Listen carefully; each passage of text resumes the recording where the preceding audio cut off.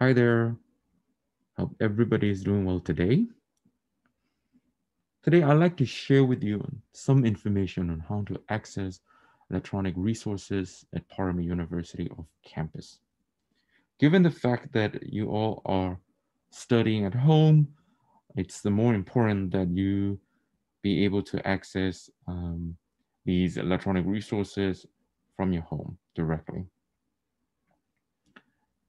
But before I share with you on how to use the VPN to have the off-campus remote access, let me first take you to the Parami University website, from where you will have to uh, go and access the resources. First, go to the Parami University Library page, where you will see several tabs. And there is the home page where you will see the EBSCO Discovery Service search box. There's a library catalog which has a list of all the books, hard copy books, and DVDs that we have. There is a tab on Research for Life. Again, I'll explain more about that later. There is a tab on Electronic Resources, which shows what journals and the databases that Parami University has for you. And there is a tab on remote access, which explains how you can um, be connected to the Parami public IP. And to explain more fully on that, I have prepared a presentation which I'm very happy to share today. So to have access to all of these research articles or electronic databases, you must have what's called FortiClient VPN. So first, please go ahead and download FortiClient VPN at this website. And then you'll be taken to a series of steps to download and install your VPN. Again, install it, and then go ahead and click I accept. And then here's the most important page. This is a one-time setup that you have to do.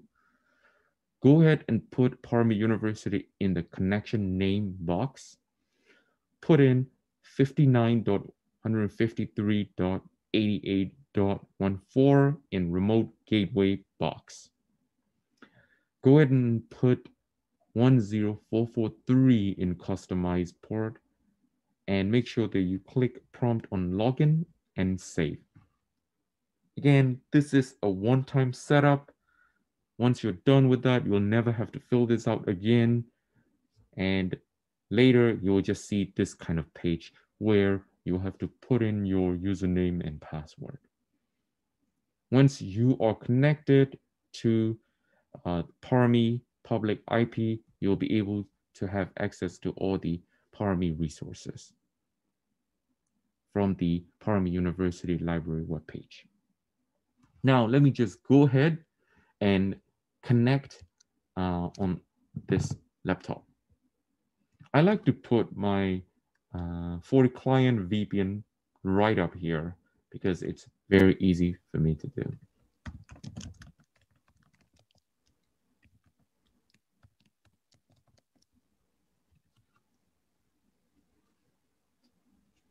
Go ahead and click continue.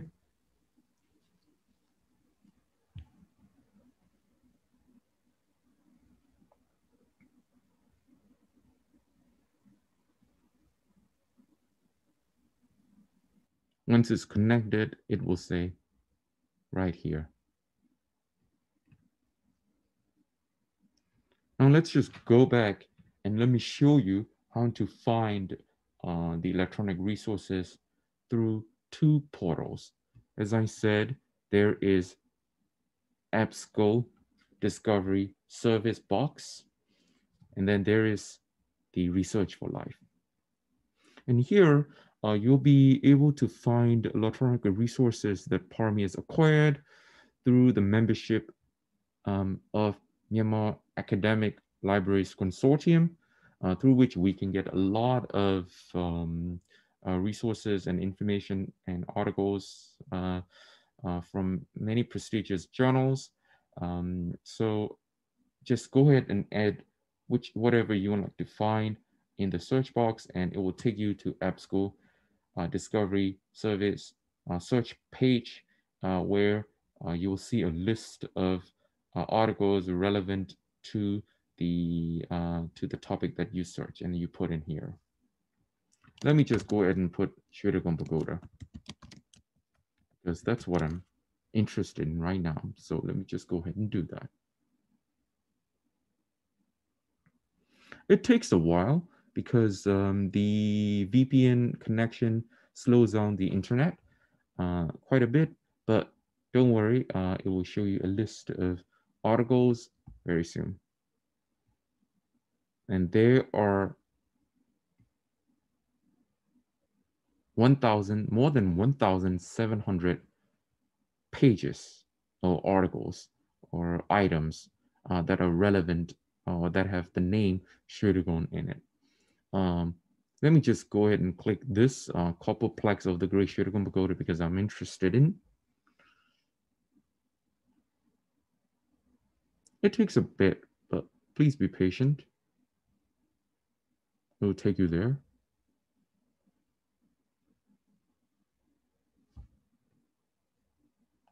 Here, I can just go ahead and click Full Text Finder.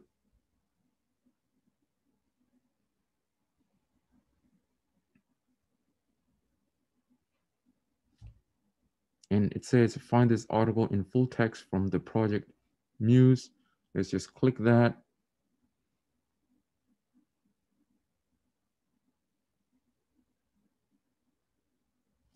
And here it says access provided by Parami University. Now I can just go ahead and download this.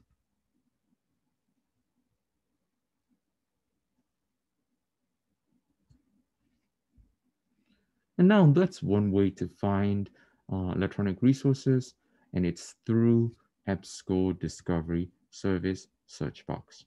And now I'd like to show you another way, another portal through which you can find research articles and electronic resources, and that's through Research for Life.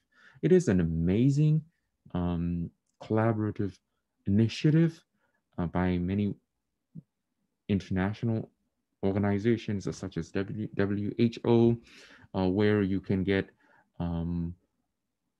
articles ranging from humanities all the way to science, and it's a very well-resourced initiative and search engine. So to do that, let me just go ahead and click Research for Life. And here I can just type in anything that I want to search. For example, I like to find malaria resistance evolution and click. And it will take you to another page where there's a whole list of articles and resources on this topic. There's several, there are actually a lot. I mean, you can see that there are more than 20,000 results related to malaria resistance evolution. So let's say I just want to see and read this article from Nature. And I'm going to go ahead and click that.